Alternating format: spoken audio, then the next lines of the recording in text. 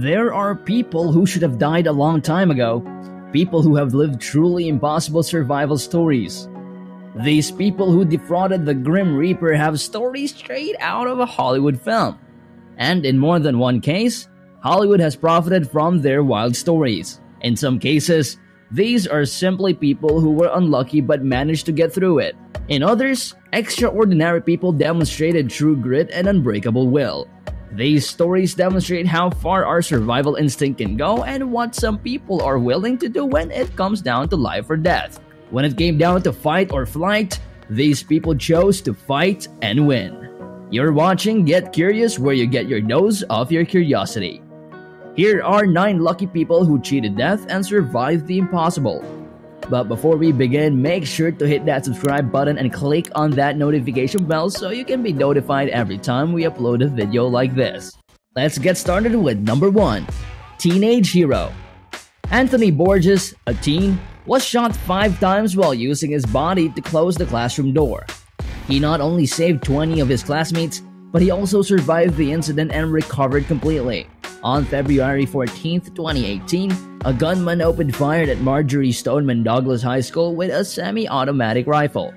The shooting claimed the lives of 17 students and faculty members and injured another 17. Anthony Borges, 15, was one of the injured students fighting for his life. Borges shut the classroom door behind him and held it closed with his body. He was shot 5 times but saved 20 classmates. The bullets ripped through his lungs, legs, and abdomen, leaving him critically injured. The adolescent spent 2 months in the hospital, underwent 13 operations, and eventually recovered completely. Number 2. Hang gliding accident.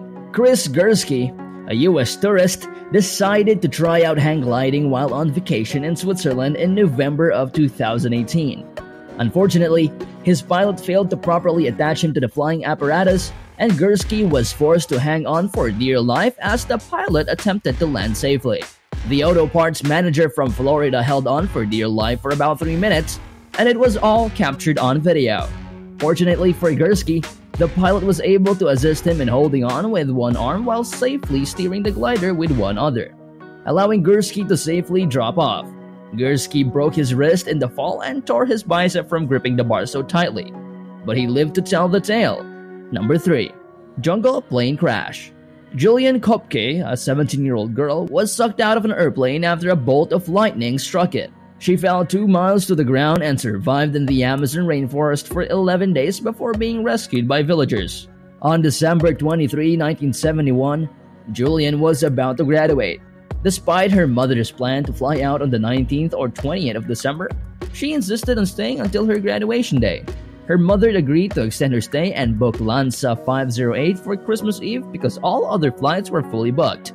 The plane was struck by lightning during their flight, which caused it to disintegrate about 2 miles above the ground. Julian was strapped to her seat as she fell out, allowing her to survive the impact with only a broken collarbone and cuts on her legs and hands. She ate a bag of sweets she found at the crash site and moved along a water stream that led her to a waterfall. She survived on a bag of sweets she found at the crash site and made her way along a stream that led her to a cabin. She was rescued after 11 days alone in the jungle by local fishermen who brought her back to their village. She was airlifted to a hospital the following day. Julianne was reunited with her father, and after recovering from her injuries, she led rescue teams to the crash site only to learn that her mother had died in the plane crash. Number 4. 3 days underwater. Of all the times you could find out if your boat can double as a submarine, 5 a.m. while sitting on the toilet is probably not one of them. But unfortunately, that was the reality that Harrison O'Keefe, the cook aboard the tugboat Jackson 4, faced when his world was turned upside down. Literally. The vessel was working in an oil field off the coast of Nigeria when rough seas caused it to capsize, sending it 100 feet to the bottom. While the rest of the crew perished, O'Keefe found himself stranded but alive, surviving the flooding by using the only pocket of air available. But while he was alive, he was also cold, wet, and in complete darkness, and wearing nothing but his underwear for 3 days. Rescuers had no reason to believe anyone was alive on the sunken ship, and it wasn't until divers returned to recover the bodies that the remarkably alive cook was discovered. When a person spends time at depth and under pressure, The nitrogen in the air they breathe dissolves into their body tissues, and the longer they're down there, the more that dissolves. If they come to the surface too quickly, the nitrogen can reappear in the form of bubbles in all the wrong places, causing excruciating pain and even death. Keeping this in mind, O'Keen was brought to the surface in a pressurized diving bell, then confined for 2 days in a decompression chamber before being released to never go back into a small space again.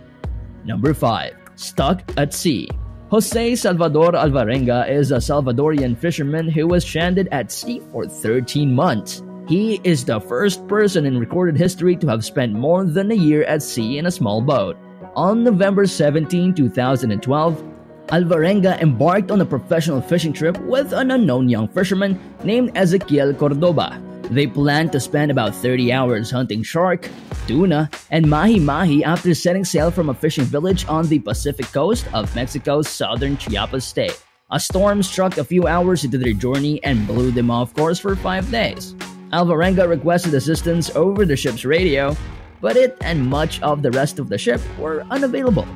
Alvarenga requested assistance over the ship's radio, but along with much of the rest of the boat's electronics, it had been rendered inoperable by the storm. The motor on the boat was also damaged. A search party was dispatched, but after 2 days of unsuccessful searching, their boss gave up and assumed they had drowned. The two fishermen survived by eating raw fish, turtles, and jellyfish when they were alone and without food or supplies. They drank turtle blood and rainwater. Cordoba became severely ill from eating raw food for months and died as the weeks passed. Alvarenga then spent another 9 months at sea alone until he spotted a small island. He almost immediately met a local couple who altered authorities after abandoning his boat and swimming to shore. He had arrived in the Marshall Islands. His journey lasted 438 days and was estimated to cover between 5,500 and 6,700 miles. Number 6. Unluckiest Man Alive. Frain Selak has been dubbed the world's unluckiest man, but he may also be the most generous. Why is he so unlucky? It could be the 1962 incident in which 17 people drowned when a train derailed into a river, but he survived. Or when a plane door blew open, killing 19 people, but he managed to land in a haystack. Or when his bus crashed into a river and he escaped. Or any of the other times he defied fate by surviving everything from being hit by a bus to having his car's fuel tank explode. Oh, and on top of that, after all of this, he won 600,000 euros in the lottery. The first time he ever played. And he decided to give the majority of it away to family and friends, though he did save some to build a shrine to the Virgin Mary to thank her for watching out for him all these years. Number 7. 2 atomic bombs. How is this even possible? It is horrifying enough to have witnessed the detonation of the Fat Man explosive device that fell on Nagasaki on August 9, 1945. Tsutomu Yamaguchi, on the other hand, had already survived the atomic little boy bombing of Hiroshima 3 days earlier. Yamaguchi was in Hiroshima on business, and the day the atomic bomb was dropped on the city was supposed to be his last day there. Yamaguchi was severely burned by the explosion, and both of his eardrums were ruptured. Yamaguchi arrived at the train station with 2 co-workers who also survived, and boarded a train bound for Nagasaki, where his wife and child lived.